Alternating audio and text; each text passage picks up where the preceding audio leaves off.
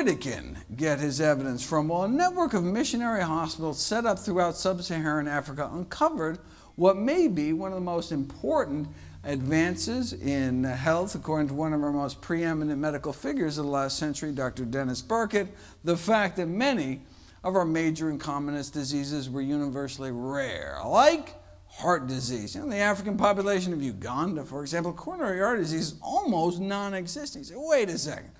Our number one killer, almost non-existent, what were they eating? Well, they were eating lots of vegetables and grains and greens. And their protein almost exclusively from plant sources. And they had the cholesterol levels to prove it, very similar to what one sees in kind of modern day plant eaters.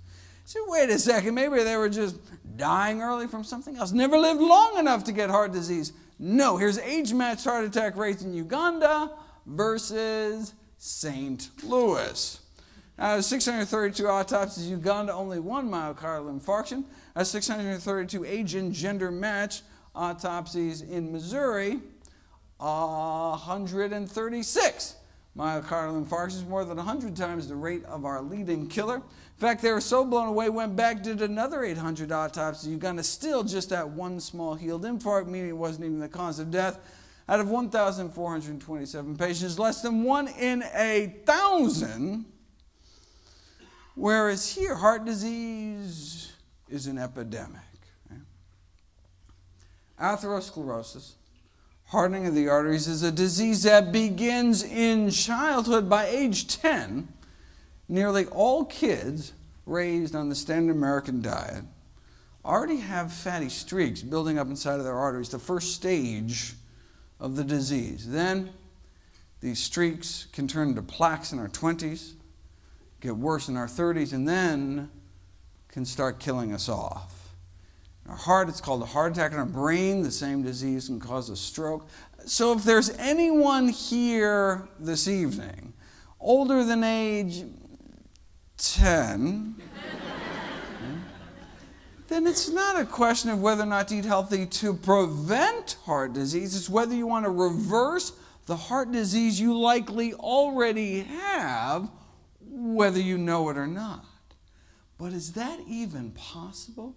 You know, researchers took people with heart disease, put them on the kind of plant-based diet, followed by populations that did not get heart disease. Their hope was, hey, maybe we can slow the disease down a little bit. Maybe even stop it.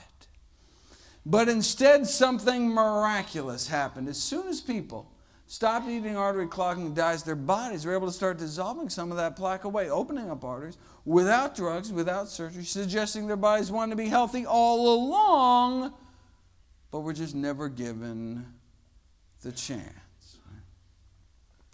That remarkable improvement in blood flow there on the left to the heart muscle itself was after just 3 weeks of plant-based nutrition. Let me share with you what's been called the best-kept secret in all of medicine. The best-kept secret in medicine is that sometimes, under the right conditions, the body can actually heal itself. You know, if you whack your shin really hard on a coffee table, something get red hot, painful, swollen, inflamed, but will heal naturally if you just stand back, let your body work its magic. Right? But what if you kept whacking your shin in the same place day after day?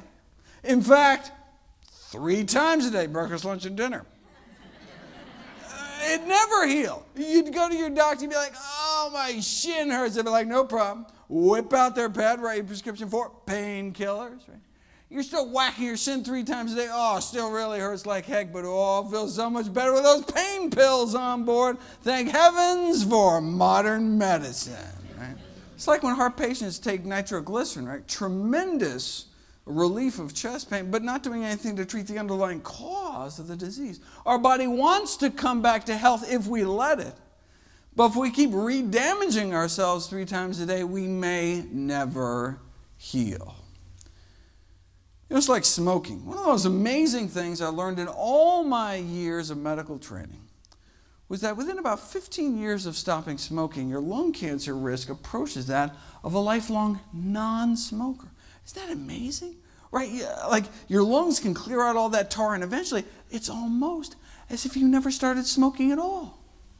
And every morning of our smoking life, that healing process started to wham, first cigarette of the day.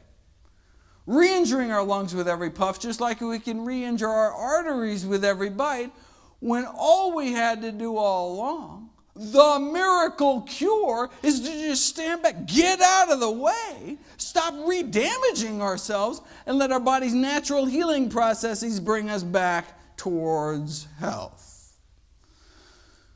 The human body is a self-healing machine, unless you're poking it with a fork 3 times a day. Right? Now, sure, you can choose moderation and hit yourself with a smaller hammer. But why beat yourself up at all? This is nothing new. American Heart Journal, 1977. Cases like Mr. F.W. here, heart disease so bad, couldn't even make it to the mailbox. Started eating healthier. A few months later, he was climbing mountains. No pain. All right. Now, there are these fancy new classes of anti-angina drugs on the market now. Cost thousands of dollars a year, but at the highest dose, may be able to extend exercise duration as long as 33.5 seconds. It does not look as though those choosing the drug route are going to be climbing mountains anytime soon. See, plant-based diets aren't just safer and cheaper, they can work better because you're treating the actual cause of the disease.